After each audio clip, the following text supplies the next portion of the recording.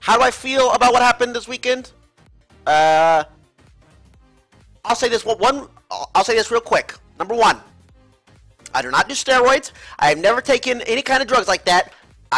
No, I don't. I don't do cocaine. No, I don't. I do not drink alcohol. I do not drink soda. Hey, I'm gonna clear that up real quick. I don't do any of that. Heads up, guys. None of it. Never have, never will. I haven't drank a soda since 8th grade.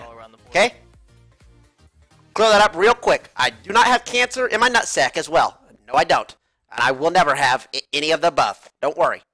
Hopefully. Hopefully. And with that being said, my lawyers have advised me not to speak on the matter anymore.